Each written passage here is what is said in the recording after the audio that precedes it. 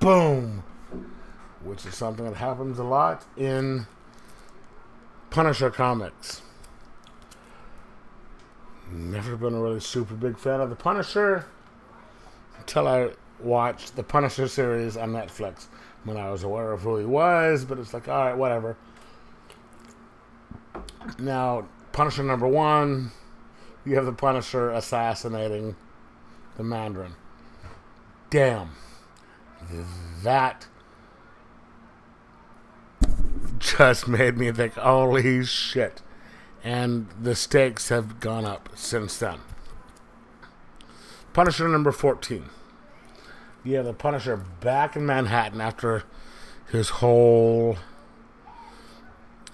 story arc of going up against AIM and Baron Zemo, and damn, I can't remember the name of the country they were in. It's some fictional one.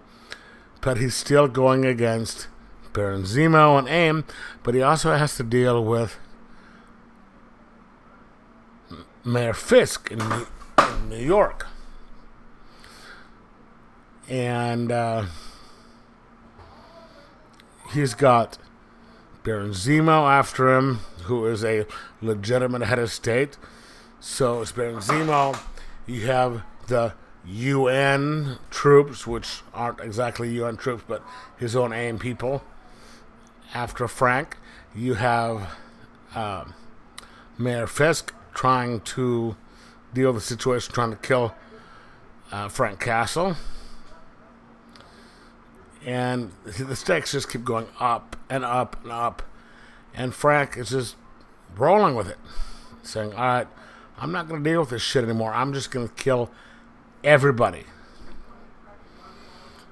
One of the cool things about this series is you have Natasha Romanoff showing up, and one of my favorite Marvel characters, when done well, Moon Knight, showing up to help Frank go up against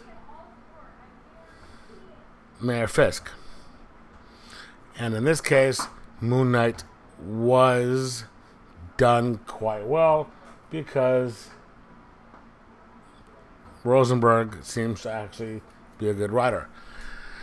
There's a little exchange between Frank and Moon Knight, who really don't seem to like each other. You know, Moon Knight asks, hey, how's the wife and kids?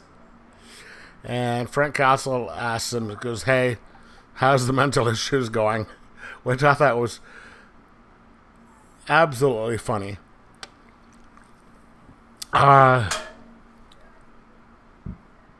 This is one of the 3 comics by Marvel that I read on a regular basis.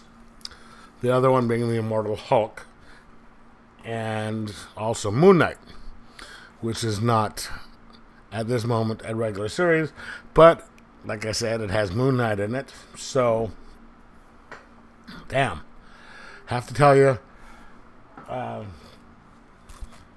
this has just been one non-stop fun ride with the Punisher.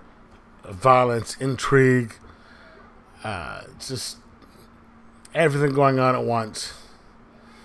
And dude, if you're a fan of the Punisher, get it, read it, and enjoy yourself because it's fun. Like and subscribe.